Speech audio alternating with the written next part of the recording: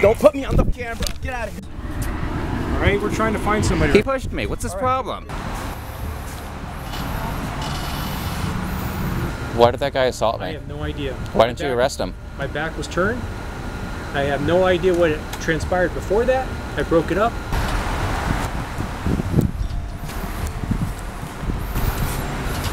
Get that on tape. Welcome back to the Lackluster channel. Today's story was submitted by a viewer named Chris and involves the Anaheim Police Department. The camera work is jittery, but if you've ever felt adrenaline, you'll understand the stability issues as the story pans out, as it illustrates what can happen when you film the police without even saying a word. October 7th, 2021. Chris noticed plainclothes officers had pulled over a vehicle outside his window. The reason why has not been established. Shortly after, marked and uniformed officers arrive on scene, and Chris moves to the area outside his complex to film.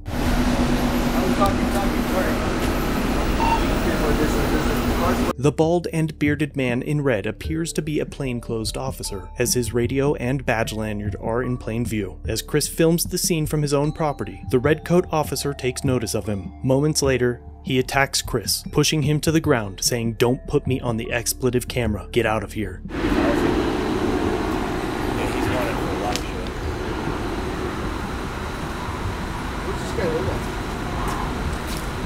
He's all over the place.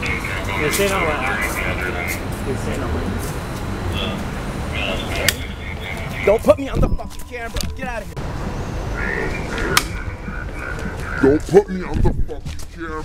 Get out of here. This is the frame just before Chris is shoved. These two officers are just a few feet away. Even if they deny literally seeing the attack, there's no denying that it happened. The sergeant on scene breaks it up, and once the video resumes, none of the other officers say anything.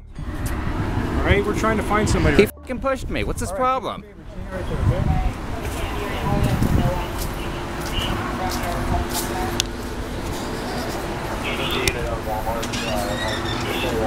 Fucking asshole.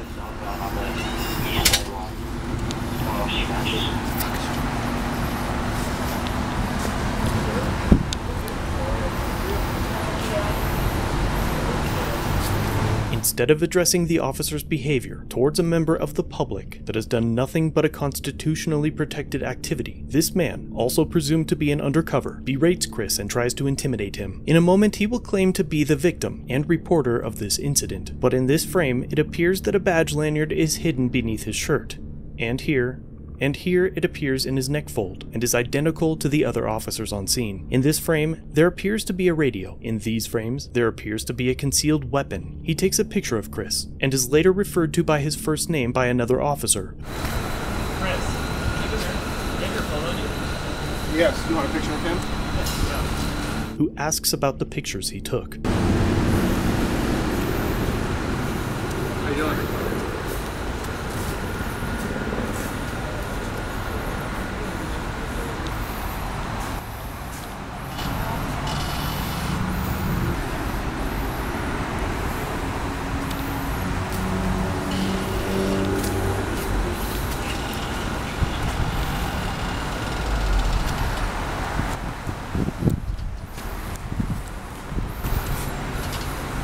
Get that on tape.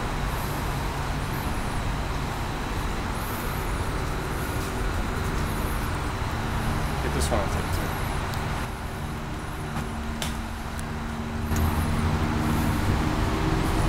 Can you record me telling you to go fuck yourself?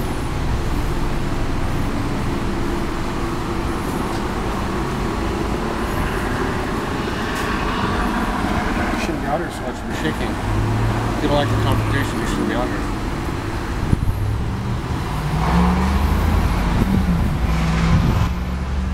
You're a freak.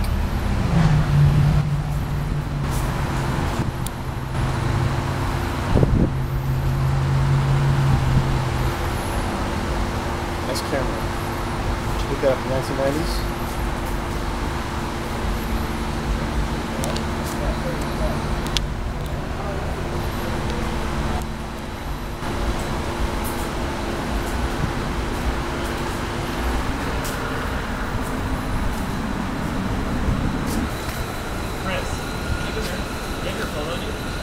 Yes, you want a picture of him?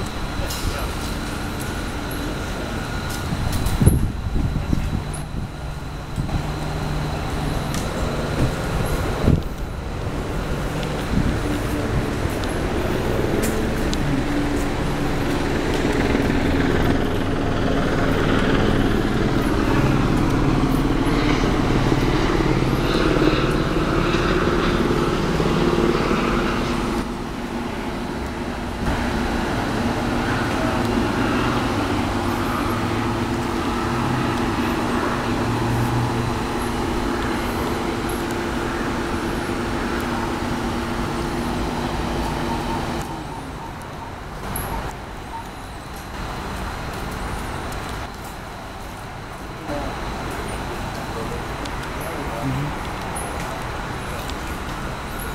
The reason I don't like you is because I'm a victim of a crime, and what you're doing is you're violating my personal business. And I'm trying to figure out why.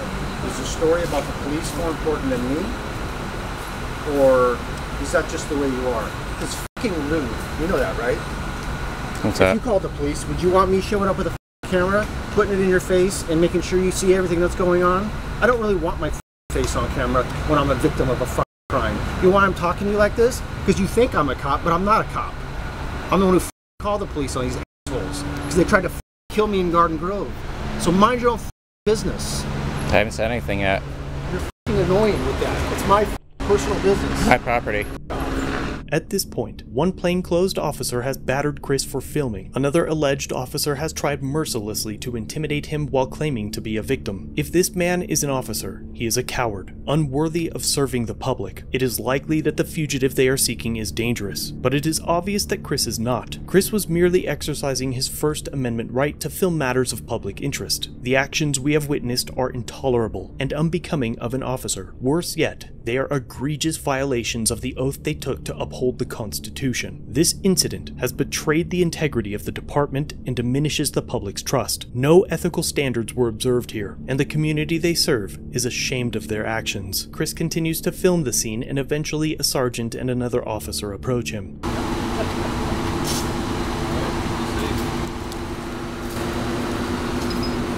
Hi sir, what's your name? I'm sorry. Listen, I'm Sgt Cummings. I'm just here to talk to you about what happened. If you don't want to talk to me, that's fine. I don't want to talk to you. You don't want to talk to me? No. Okay. Any questions for us? We can answer for you. I don't answer questions. Okay, well I will just tell you, you can listen if you want. Alright, they were looking for a wanted fugitive in this area, and that's why we showed up. They had somebody detained that was related to that person and the car, so we were searching for him. Why did that guy assault I me? have no idea. Why didn't you arrest him? My back was turned. I have no idea what transpired before that. I broke it up. I've actually come over here to talk to you, but you don't want to talk to me. No. Okay. All right, sir. If you change your mind, you can give us a call. Thank you.